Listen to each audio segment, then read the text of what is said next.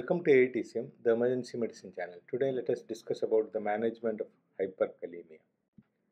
Hyperkalemia is defined as serum potassium more than 5.5 milliequivalents per liter. Normal lab value may be 3.5 to 4.5. Mild variation can be there depending on the labs. However, if the potassium level more than 5.5 milliequivalents per liter, it is hyperkalemia. There are a lot of different causes for hyperkalemia, but the major cause for hyperkalemia in emergency room will be renal failure. That is because the kidney is the main organ which controls the potassium secretion or removal from the body. So you can see here in the first picture, potassium balance is maintained by extracellular fluid and intracellular fluid. The exchange between intracellular and extracellular space, it is maintained.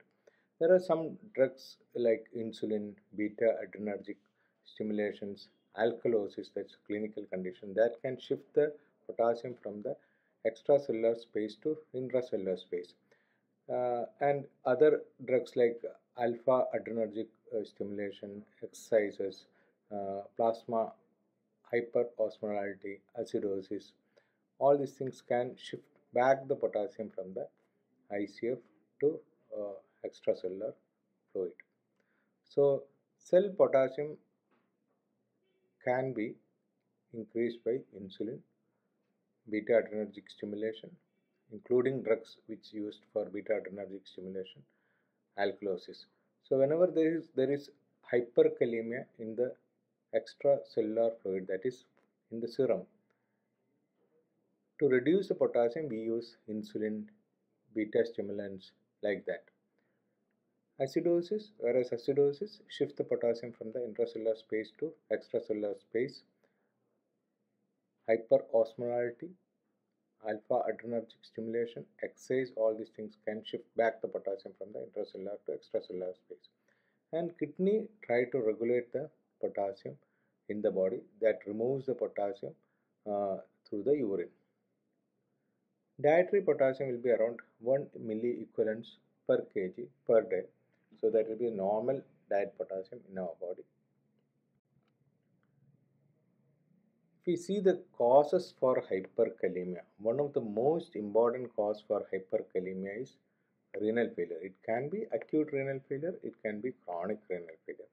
Acute renal failure means patient develops renal problem or acute renal shutdown due to causes like, the common causes will be drug-induced renal failure or some infection like leptospira induced renal failure. These are the common causes. Again, there are a lot of other causes also. We are not going to the causes now. Chronic renal failure in our country, the most common cause for renal failure will be diabetic nephropathy. Whatever it is, most common cause for hyperkalemia is renal failure. A patient with renal failure or CRF or ARF coming with bradycardia, ECG changes, always think about hyperkalemia. That is very important. Then potassium sparing agents like spironolactone can produce hyperkalemia. But if the kidneys are normal, normally this type of hyperkalemia will not produce clinical problem. Hypoaldosteronism can produce hyperkalemia. AC inhibitors, especially when it is given along with the spironolactone, it can produce hyperkalemia. And when there is already a renal failure, AC inhibitors can aggravate the problem. Bactrim DS or sulfa drugs can also increase the potassium. And sometimes this can be spurious hyperkalemia, that is because of the like tight tourniquet or stored blood cells can produce increased potassium levels. There is a falsely elevated hyperkalemia, falsely elevated potassium, especially when there is a tight tourniquet and if you are taking blood from that, most of the time potassium can be high. Now other causes like increased intake, IV fluids containing potassium, high potassium containing foods or drugs. This is mainly occurring in a patient who is having renal failure, and if they take fresh fruit juices, it can occur. Packed red cell transfusion can produce some amount of hyperkalemia. Hemolysis and release of potassium when it is infused can produce hyperkalemia. But these all things will not produce any clinical finding because kidneys are normal. If the kidneys are abnormal, all these things can become a problematic thing. Tissue breakdown, bleeding into body cavities, hemolysis, rhabdomyolysis.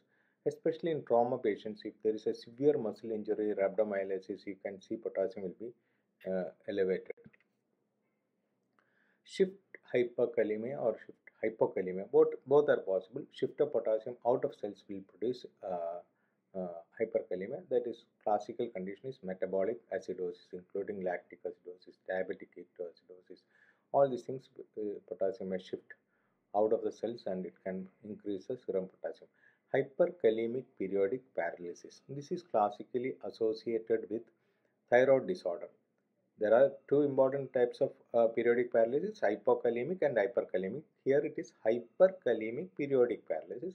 Patient develops some muscle weakness because of the hyperkalemia, and muscle weakness is also known in hypokalemia, but that is the most common finding. But these conditions are called as channelopathies.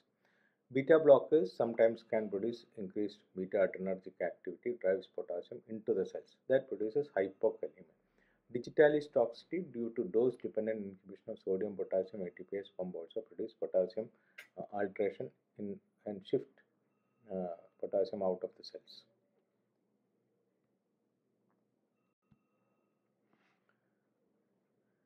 Now we can see the clinical features of hyperkalemia. Most patients are asymptomatic. Symptoms starts at potassium level around 6.5 to 7. Muscular weakness, hyporeflexia, progressive ascending paralysis. This is the most classical finding of hyperkalemia.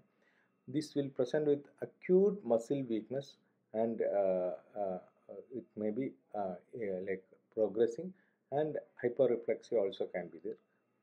Respiratory muscle weakness can be there, respiratory arrest can be there. Bradycardia is the classical finding in patients with hyperkalemia. So whenever a renal failure patient coming with bradycardia, always think about hyperkalemia. Cardiac arrhythmias are very, very common, and cardiac arrest also can occur. So remember, both hypokalemia and hyperkalemia can produce muscle paralysis. In hypokalemia, it is more prominent feature, but here the cardiac arrhythmias are more prominent feature, but patient can also have periodic paralysis. Now, what are the ECG changes? We'll see 6 to 7 millioccurrence, tall peaked T waves in almost all leads, and short QT interval, 7 to 8 millioccurrence, loss of P waves, widening of QRS complex, 8 to 10 millioccurrence per liter, sine wave. That means QRS complex will be widened and merged with the T wave, more than 9, ventricular tachycardia, atrial fibrillation, cardiac arrest. So these are the ECG findings you are going to get in hyperkalemia. Now you can see here very tall tender T waves which will be present in almost all leads. That is classical finding. If it is only V1, V2, V3, V4, it can be acute, hyperacute anterior MI. But if it is present in almost all leads, think about hyperkalemia. So you can see here tall peak T waves, loss of P wave, prolonged QRS complex, ST segment elevation, and ectopic beats. Ultimately, it will produce a sine wave pattern, and then it will lead to ventricular fibrillation, asystole, all these things. You can see here this looks like a sine wave pattern. Wide bizarre QRS complex with tall T waves. P wave is merged with QRS complex. It's called as sine wave. Now, hyperkalemia can be spurious hyperkalemia that we have already discussed. Tight tourniquet, abnormal red cell membrane defects, hemolysis, leukocytosis, thrombocytosis. All these things will produce falsely elevated hyperkalemia. So, whenever potassium is high and if the creatinine is normal, think that most of the time it will be spurious hyperkalemia. Then redistributive hyperkalemia or shift hyperkalemia, acidosis, hyperglycemia, beta blockers, succinyl scoline, digitalis overdose, fluoride iron, periodic paralysis. So in patient who is having crush injury or rhabdomyolysis, avoid succinyl choline because both will increase the potassium and it can produce sometimes problem. So beta blockers can produce hyperkalemia. Beta stimulants can produce hypokalemia. That's why we use salbutamol nebulization in hyperkalemia. Real hyperkalemia, it can be due to renal failure. That is a classical example. Then High aldosterone conditions like primary tubular disorder like renal transplant, lupus erythematosus, amyloid kidney, sickle cell disease, obstructive uropathy, uh, spironolactone, amiloride, all these things are drugs which can produce uh, high aldosterone hyperkalemia. Low aldosterone and low plasma renin, hyperrenemic hypoaldosteronism, prostaglandin synthetase inhibition, cyclosporin, that's a drug used in cancer therapy, normal or high plasma renin, Addison's disease, hereditary aldosterone biosynthesis defects, heparin, AC inhibitors. But remember, the most common cause for hyperkalemia in clinical practice is renal failure. So the clinically important hyperkalemia always it will be renal failure. So whenever a patient coming with bradycardia who is having renal failure, think about hyperkalemia. And spurious hyperkalemia, that is if the potassium is high and kidneys are normal, first think about spurious hyperkalemia, repeat the sample. Now, management of hyperkalemia is very important. Whenever you see hyperkalemia, clinically significant hyperkalemia, for membrane stabilization, we have to always give calcium gluconate. So if there is an ECG finding, don't hesitate to give calcium gluconate. If there is no ECG change, then no need of calcium gluconate. You can give calcium gluconate 10%, 10 ml or 10 minutes. That's a dose of calcium gluconate, and the effect lasts for at least 30 to 60 minutes. Dose can be repeated after sometimes if there is a significant ECG change. So calcium directly antagonizes the membrane actions of hyperkalemia. It decreases membrane excitability, and while hypocalcemia increases the cardiotoxicity and hyperkalemia. So calcium gluconate uh, can be given in hyperkalemia. So that's the first drug.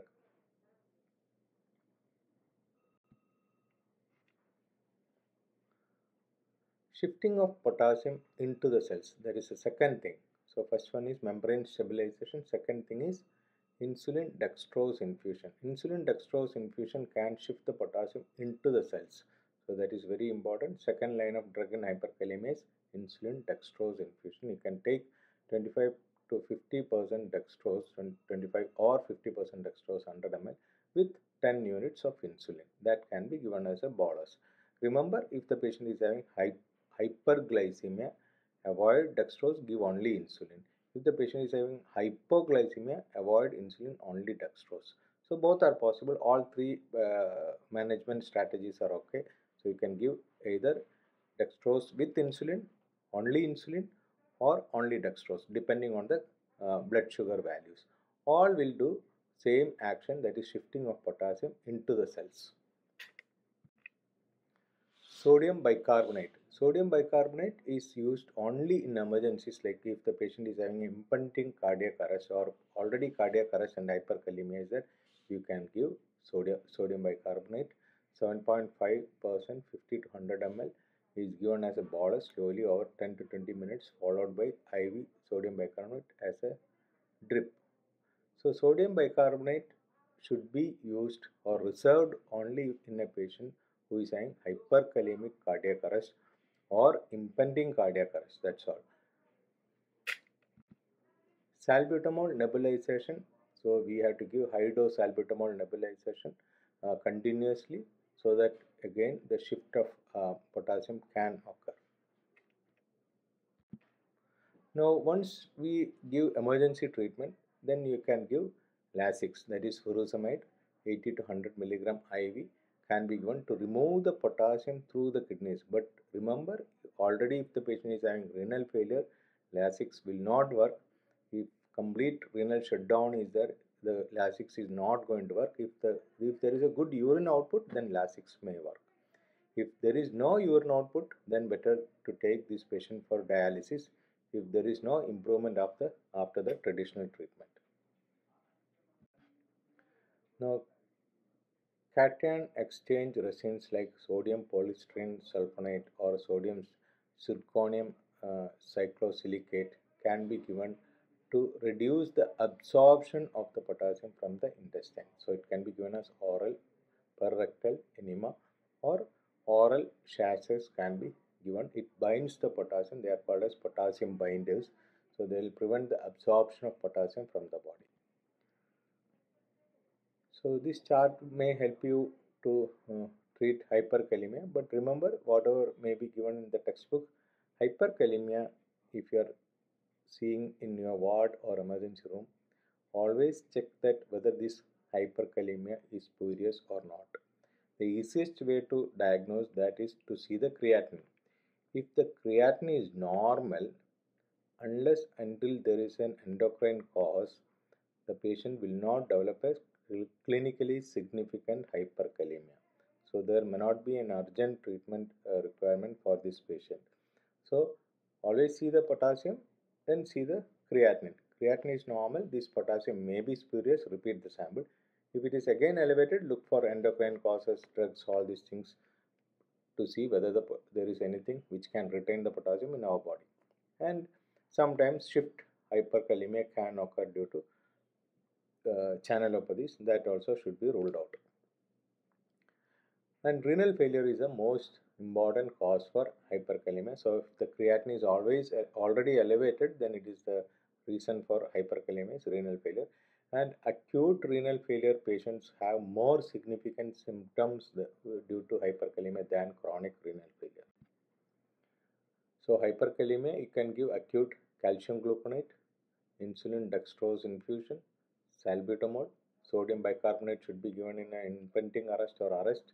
Diuretics can be given, Lasix should be given to remove the potassium through the urine. Hemodialysis should be done if the patient does not improve with the traditional treatment. Then potassium binders can be given to prevent the absorption of potassium. Chronic, again, dietary advice is most important in this type of patients, because patient who is having renal failure, if they avoid food items which contains high potassium, can itself reduce the serum potassium level. So they have to be very careful, avoid fresh fruits, fruit juices, like substances which contain high potassium should be avoided. So diet counseling is very, very important. So we have discussed about hyperkalemia, one of the most common clinical scenario in emergency room, especially in patients who is having renal failure. So potassium can produce dangerous arrhythmias, sometimes muscle weakness, but the most common finding will be arrhythmias. So always whenever there is a significant hyperkalemia, always try to give calcium gluconate and prevent the arrhythmias first.